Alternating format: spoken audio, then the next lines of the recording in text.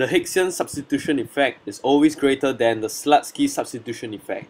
True or false? Explain.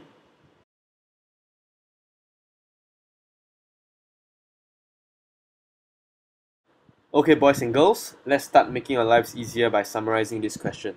So we've got three quickie pointers in this video. It's going to be the Hicksian substitution effect, always greater than, and then we've got Slutsky's substitution effect. Okay, I'm just going to very quickly write down my 3 quickie pointers, and just right at the bottom, I'm just gonna put in that I have to answer whether this is true or false, and I have to explain it. Now, when we talk about the substitution effect, recall what's the definition of it. I know that I'm going to have to change the price of X. I'm just going to assume that it is going to fall. And this, of course, applies to the Slutsky SE as well. If I want to find the Slutsky SE, I'm also going to have to change the price of X, but I'm going to make sure that I decrease the price so that it will be in line with whatever I'm coming up with for the Hicksian SE.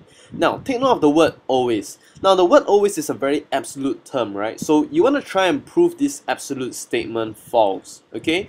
It's going to be much easier than trying to prove that it's true, because that you only need one scenario to prove that this statement is false, and then you have fully answered the question. Okay, so be smart, just try and find something that's gonna prove this statement false. Okay, I want to place a bit of emphasis on the second quickie pointer. When we're comparing SEs, do we have to talk about normal good and inferior good, or maybe even given good? Well, the answer is you don't necessarily have to bring these things in. I can show you how in the end we can bring it in to score some extra points, but as of now, let's leave that alone first. Just remember, your substitution effect is your immediate reaction to a change in price. Recall in my lecture video that the SE is a very emotional thing, okay? It responds to price change. It hasn't considered the change in real income as well as its demand for the particular good. So you don't necessarily have to talk about the normal or inferior good. Although we can always add it in, I think it's going to be a bit more impressive for your answer. Okay, so the SE is determined by the indifference curve, okay? So let's take a look at how we're going to approach this question. Alright kids, just let me brief you again on how this is going to go. Thanks for watching a sample of the Quickonomics online learning experience. We hope you've enjoyed it.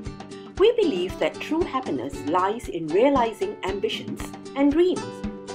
That's why we make our products specific to your needs, simple to understand and captivating, so that you can learn effectively while saving time, realizing those ambitions and dreams.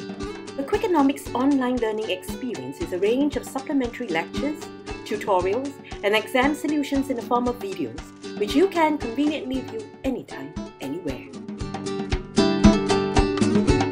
Watching our videos before and after your regular lessons at school, we aim to give you joy in learning and build academic confidence at the comfort of your own relaxed learning environment.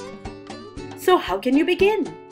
We welcome you to purchase Quickie Dollars to redeem the videos for full access to the Quickonomics online learning experience.